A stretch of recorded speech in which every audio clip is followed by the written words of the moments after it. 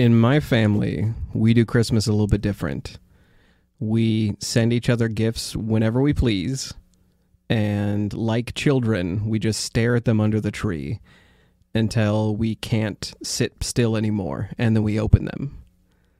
I remember a Christmas where our whole family sat around. Everyone had gathered, and it was like a week or two early. I was, I think, maybe 6 or 7, and we started passing them out.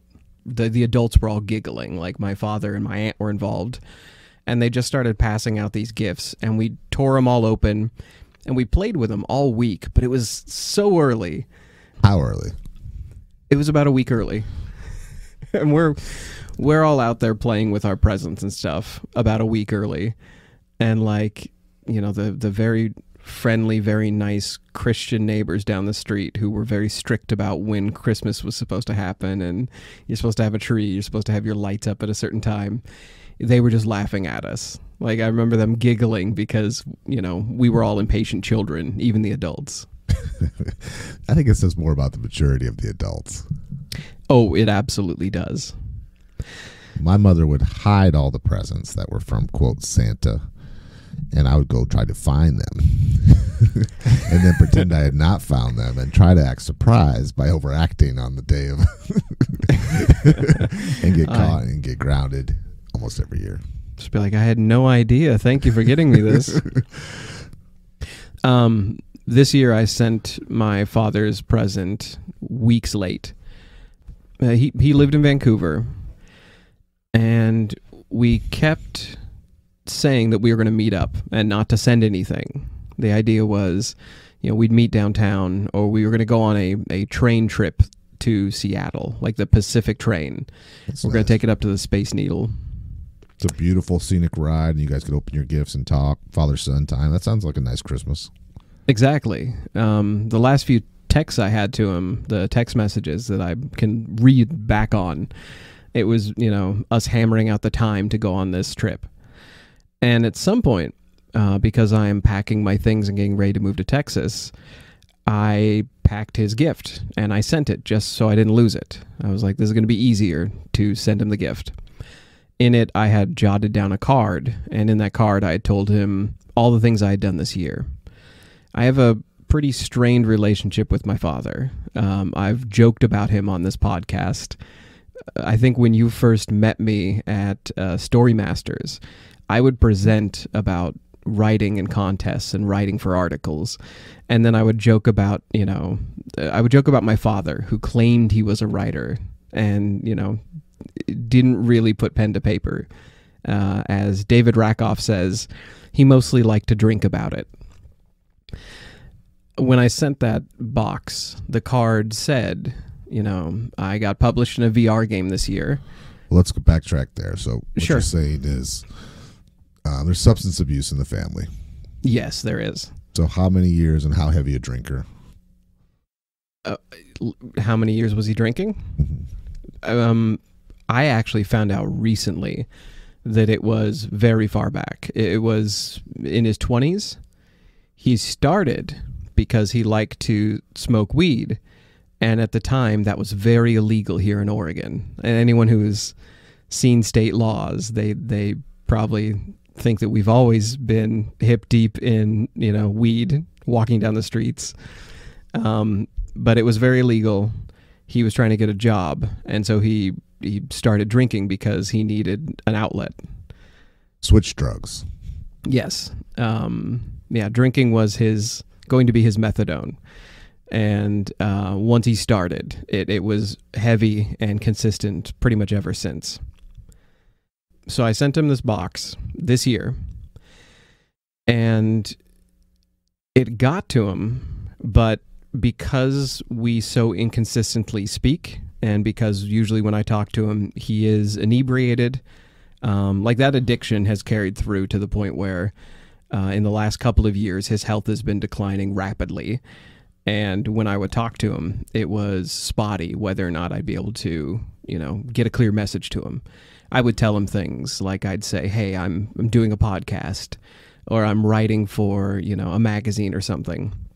And he would forget, or he would, you know, he would ask later, Hey, what about my new girlfriend? When is he going to meet her? And I was like, we already tried this. Like we told you we were going to be downtown a month ago.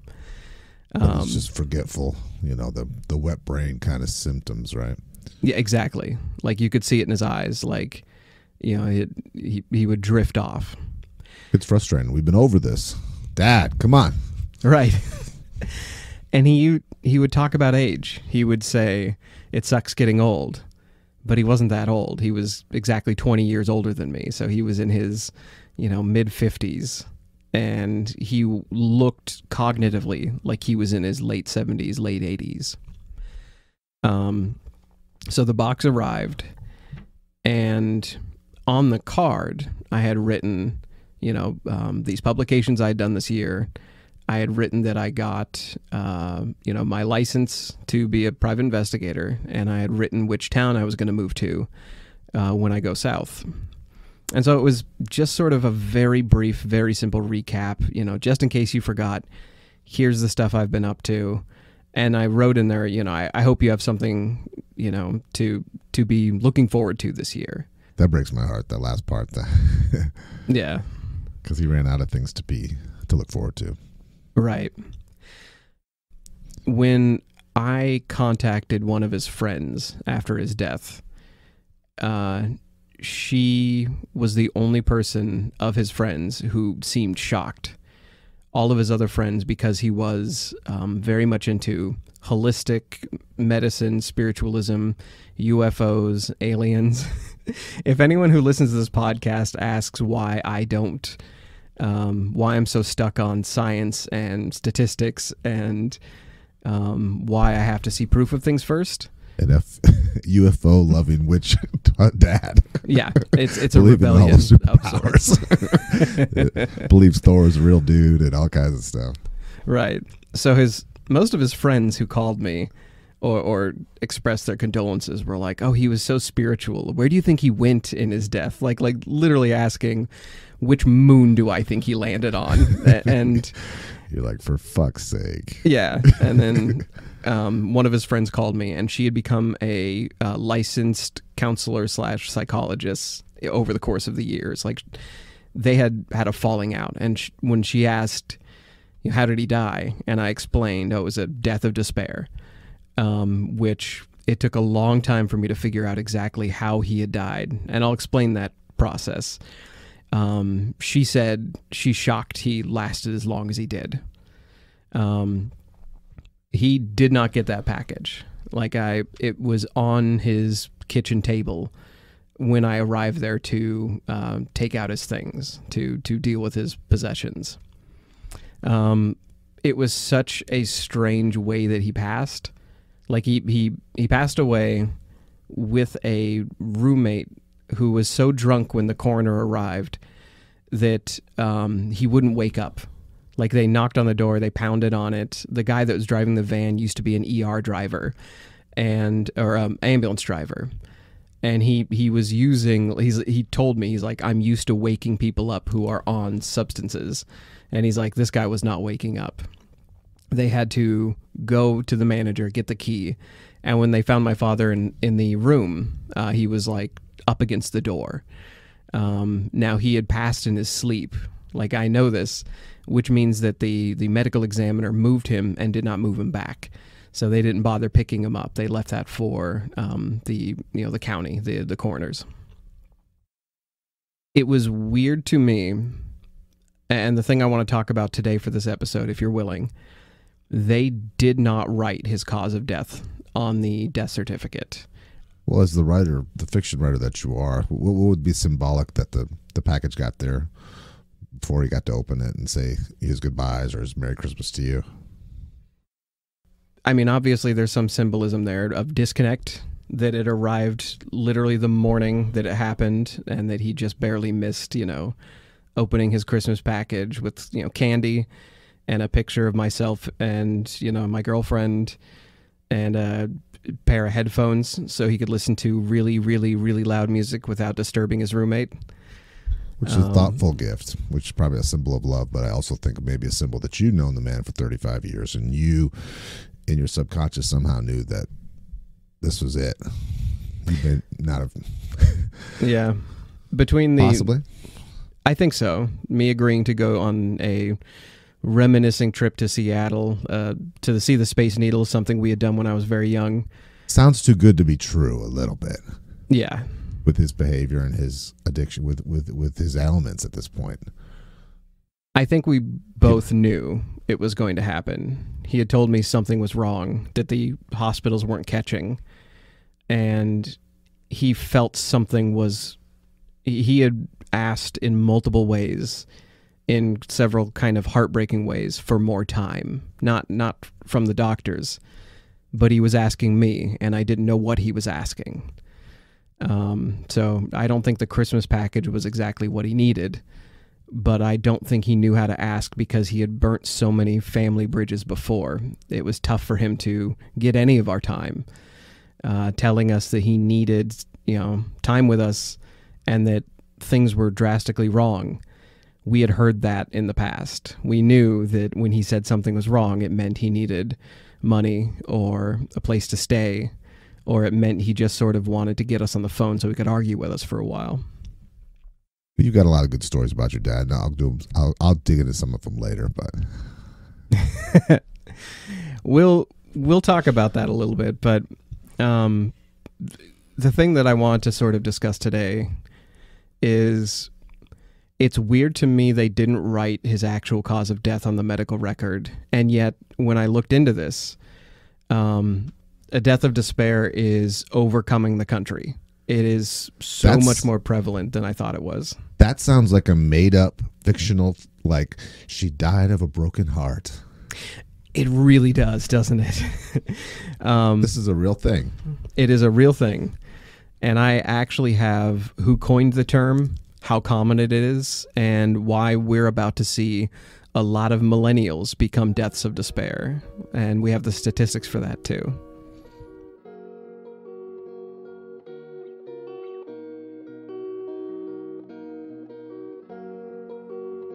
You're listening to The Re-Engineered You. This is a podcast about self-empowerment and all the myths, lies, and misconceptions we tell ourselves. Then we use science and history to bust those myths and re-engineer a better you. I'm your host, Todd Laments, the extrovert. And I'm the writer, researcher, and introvert, Joe Anthony, whose job it is to dig through the outer layer of no-da on the internet. This is a tough one for me. Joe and it's hard to define our relationship, but we've been working on creative projects now, speeches, podcasts, public speaking, training seminars for 3 years now. So we're more than friends. We're like brothers, but Joe's very guarded. He's brutally honest. He's very sensible. So all those things kind of go out the window when your father passes on. When you hear the shattering of glass, it's me throwing an ashtray at Todd and crying that he doesn't understand me. This has now been about a month. It's maybe a little bit more than a month. So I have had some time to process. But I kind of want to take this opportunity to just say that there is no such thing as too overwhelming. There's no such thing as having too big of a reaction, being dramatic. There's no such thing as a wrong reaction to death. So we just want to remind the audience that if anybody feels overwhelmed or depressed or anxious and is becoming too much, grief or no grief, it doesn't matter what the reason is, seek professional help. And I want to share a little bit about that too. We start so many episodes by saying we're not doctors and we believe in seeking help. I am, as of a couple weeks ago, I've started with a therapist, and that's just to let everyone know that you can be mentally stable and honest with yourself, and you can go seek help. There's never a bad time for it. And you don't have to wait until you're really, close to suicide or severely depressed to get help and get right before we go to the bottom of all bottoms. Right. Climbers secure their safety hooks before they need them. That's how mental health should work too. So don't start falling first. And I don't think all all deaths are the same. You know, you can say, well, I lost my father too. And I don't think they're the same because people lose them at different times. And not only is it different times of their life, they have different relationships with the person who's passed. Right. Some are wonderful, some are strained, and both are hard. You know, when they're strained relationships and they're unhealthy relationships, there's a lot of regrets too that you don't have in loved relationships. Everybody's different, and there's never like a opportune time to lose somebody. There are losses that can happen for expected reasons.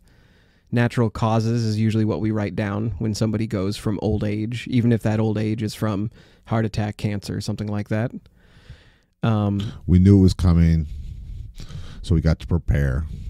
Right. But when you just find out that day, that's the Will Smith slap in the face. Right. That is the unexpected Tuesday evening call. Strangely, natural causes is actually what they wrote on his death certificate.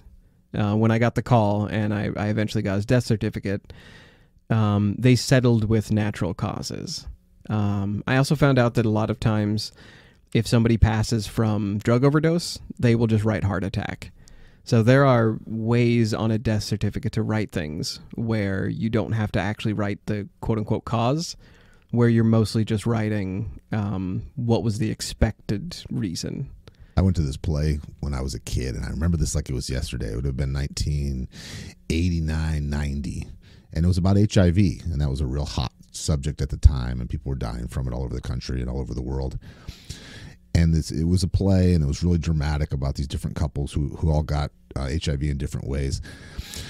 And one of the moms of the boys who had passed, who was a drug user, said, "My son was not a drug addict. He died of pneumonia. He didn't have HIV. He died of pneumonia. It says it right here on the death certificate." I thought that's it. So he died of pneumonia. Yeah. A couple of years ago when my mother passed, it was complications with opioids, and that was what they wrote, is pneumonia. It was heroin.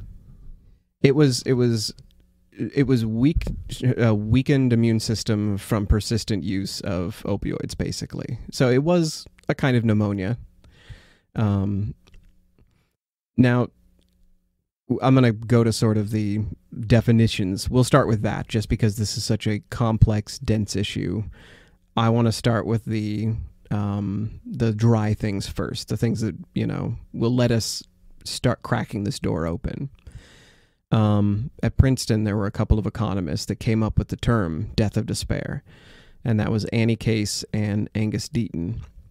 And they first started looking into it because they noticed that people with college degrees, specifically, white men and women with 4-year degrees, were weirdly dying of suicide and drug overdose and alcohol-related liver disease early, shockingly early. So they coined the term death of despair. And when they dug into it, they looked into those 3 causes specifically and how they are tied into addiction and depression. They found out that of those 3 reasons, it was 158,000 people a year were dying in the U.S., which they said is the equivalent of 3 fully loaded Boeing 737s falling out of the sky every day for a year.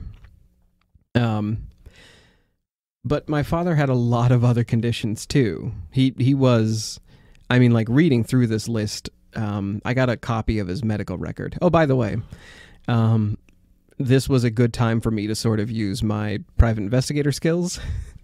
When they didn't have his cause of death on his paper, that was me looking at it as sort of a case to solve. I've only done a couple of volunteer things with that license and some lawyer assistance.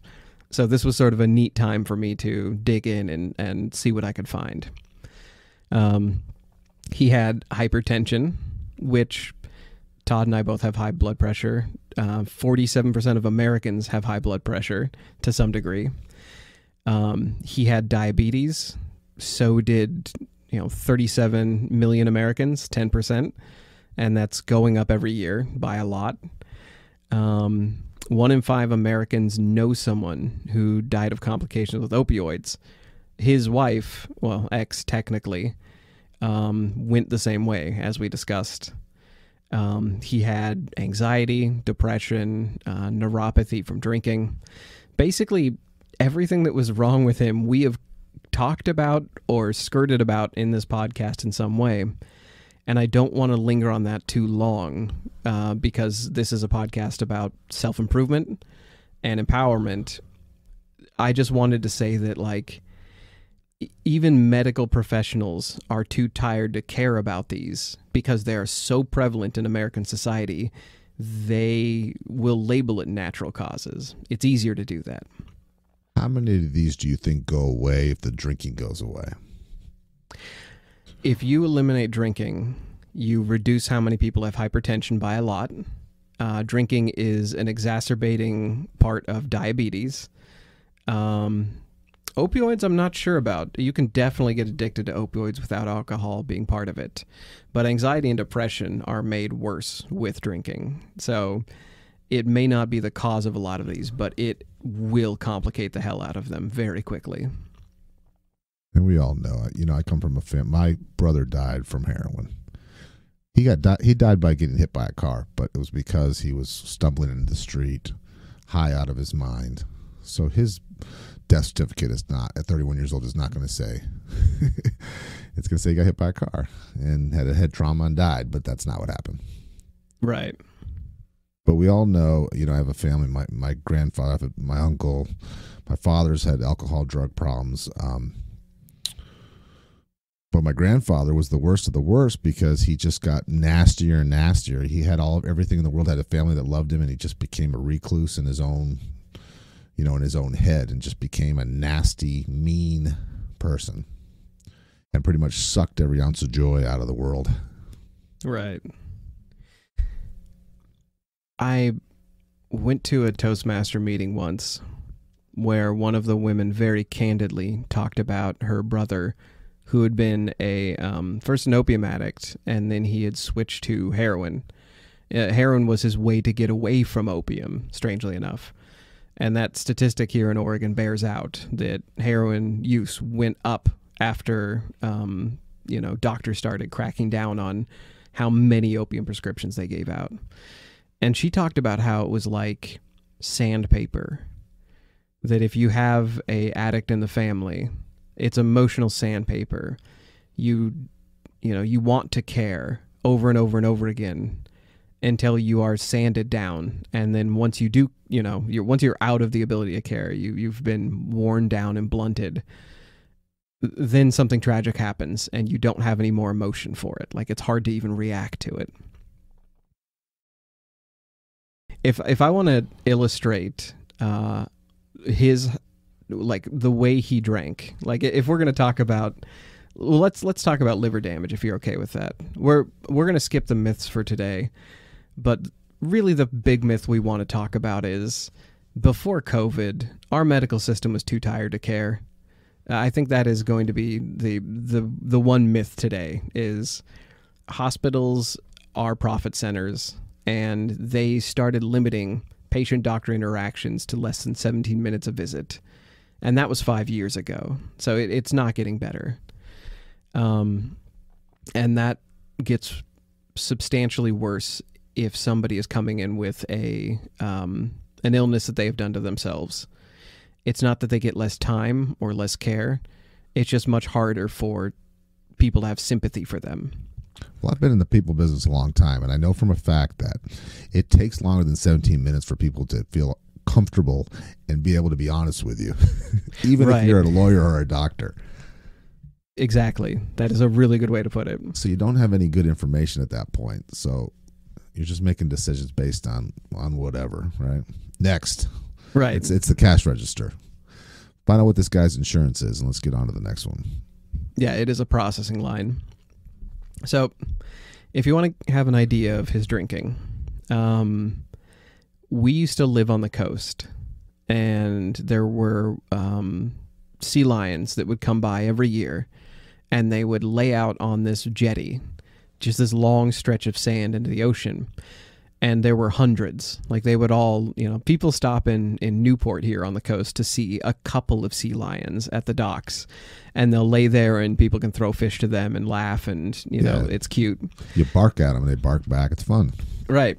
If you're in Waldport, you can see hundreds of them, and they tell you don't go to the beach when they're there, because if they get frightened, they will stampede. They'll either run away from you and they'll, get into the water, or the males will sometimes attack. They're afraid, They're but like if you corner them, yeah, they'll probably bite like a lion. That'd be a horrible way to go, getting dragged to your death. Right. That would be a death of despair. Yeah, killed by the cutest animal on earth, which is when you're taking a picture, you're right too close. So Bryce and I, one of my friends, friend of the podcast, a friend who's gone to Toastmasters with us, we went to the beach with my father. It wasn't late at night. It wasn't after, a house party. This was just him. Like we went out, he would carry a tumbler of vodka like he was Rodney Dangerfield. And he went up. Or Bryce? No, my father. Sorry. Yeah, my father would carry around a tumbler of alcohol, and I don't even know if there was anything in it. It was probably just straight vodka. And we went out and looked at these seals, and we stayed away because it's this 200 seal pod. And he started going up to one. And Bryce and I just stood back. Like we waited. Like we were like, what are you doing? You live here. You know not to do this. And we watched him like start creeping closer, and he got down, like he bent at the knees, and he stretched out his hand like he was trying to be, you ever see Crocodile Dundee where he hypnotizes the bull? He's doing this with one hand, and in the other one he's balancing a drink. Boy. We stood back because we were expecting to see the most hilarious death anyone's ever caught on the Oregon coast. We thought we were going to watch him get mauled by an adorable seal and then dragged into the water. And honestly, eaten by a seal would have been the way he wanted to go. But we watched him pet this seal, and like we a were dog, dumbfounded. Yeah, like he's petting it, and he's like he's pressing his hand to it, like he's communicating with it. And then he walked back, and we asked, what was that? Like, what were you doing? And he's like, oh, it's dead. Oh my God. He was petting a dead seal. It had been dead for hours and hours. It had stayed out there all day. Like it probably came into sun in the morning. He was just teasing you guys. I don't think so. I think he was a kooky enough hippie and so into, his own mystic powers that this made him one with nature, petting a basically roadkill of the ocean. So if you want to know, that story probably tells you everything you need to know about my father's drinking and what it looked like in person. Okay. Do you have young friends or anybody that you've seen who is around millennial age who has developed a drinking problem? Myself included. I'm definitely going to include myself in this. I've seen raging and myself. Yeah. I mean, it wasn't uncommon for me in my early 20s to drink 20 plus beers a day pretty consistently. By consistently, I mean every single day. Right. And I think you drank a bottle of stuff, or at least a half a bottle a day or something, right? Can you tell me? Yeah, I would drink, it was more than a 6-pack a day of something stronger than 10%. And oftentimes it was half a bottle to a bottle a day in total. It was a lot. The one alcoholic quote that I really remember is from Eddie Van Halen, the guitarist. And he said that he used to, when his drinking was his worst, he would have to drink a 6-pack of beer to feel okay every day. Yeah. And I've personally had that withdrawals where you wake up and you can't really think, or, you're kind of trembling, and then you drink a beer and you actually feel normal. Right. Yeah, I think that's a good way of putting it, is you get to a point where you drink so that your brain settles back to what it should be. And I don't know how to describe that to somebody who has never drank before. And you don't feel good. You still feel like shit. You still feel hungover. You still feel terrible. You still feel dull. Right. but you can at least function. Like, I mean, I'm at points I remember not being able to talk. Have you ever met guys at work who, like, they will drink an incredible amount, way more than you think they should be able to, and then they function well enough to do something professionally? Like, they will replumb your pipes. I used to hang out with these guys when I worked for HSBC. We go to these huge conferences, and these guys would stay out till 5 o'clock and then be at the meeting at 7, just look perfectly fresh. And I was never one of those. You shared the story about the seal, but that was kind of an endurance story. That was kind of a... Do you have any of the dark stuff that you saw that was like embarrassing to you, or just really disappointed you or scared you? Yeah, there was lots of those. One that I remember is one of the reasons why nobody took him seriously when he told us he was feeling very sick and very ill this round is because when my brother and I were teenagers, he drank himself very sick and went to bed. And then he got one of his friends to come over and check on him. And then he very melodramatically called us into the room and told us that he was dying that night. And they wanted to, like, share his wisdom of the ages with us. Like, he literally said, "I want to share my wisdom with you." And we both just rolled our eyes and walked away. And we're like, you know, this son of a bitch. Yeah. But it was so sad. Like, of course he didn't die. He was being dramatic, and he had drank himself into a depressive state. And we were so used to it as a hijinks that we didn't give it credit for anything. But it was a real marker for depression. Like, it obviously, like, he wanted attention. It's a cry for help. It was, yeah, absolutely.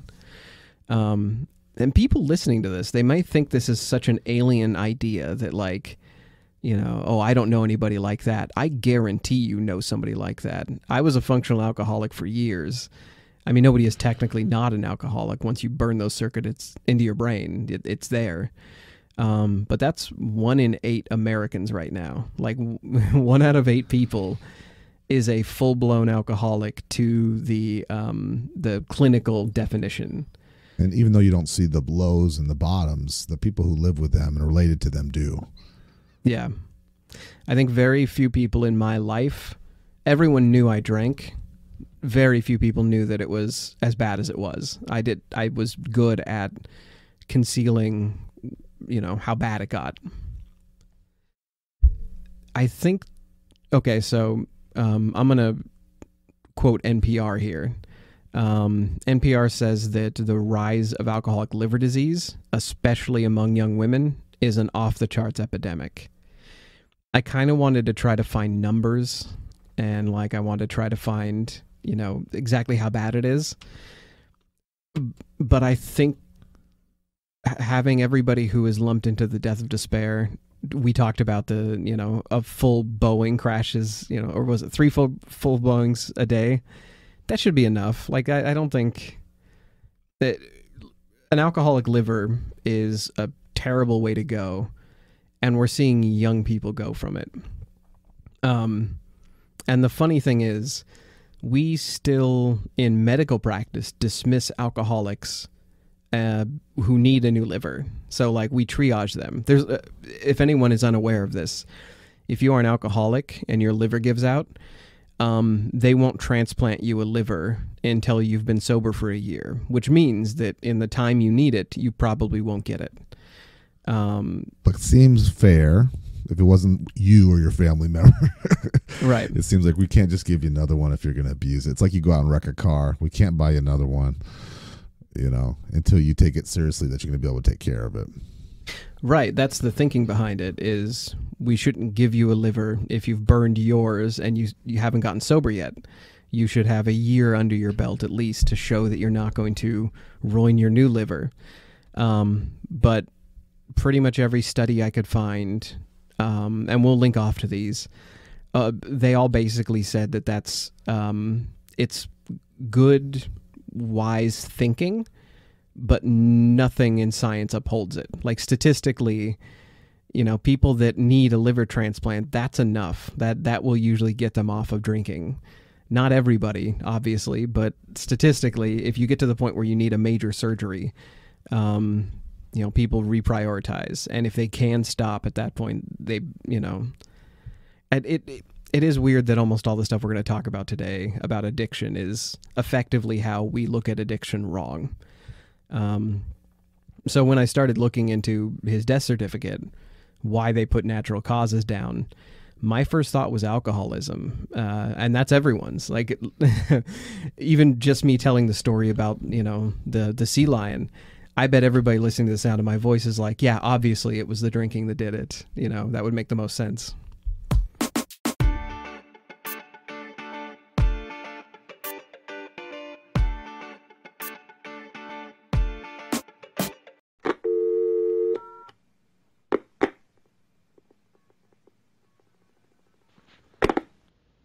You've just heard part 1 out of our 2-part series on deaths of despair. Next week we'll talk about the medical system and why my father's death certificate said a death of natural causes. We'll also talk about what it looks like when insurance companies start using errand fatigue as a system for billing and profit. Tune in next week as we go a little bit farther down the rabbit hole.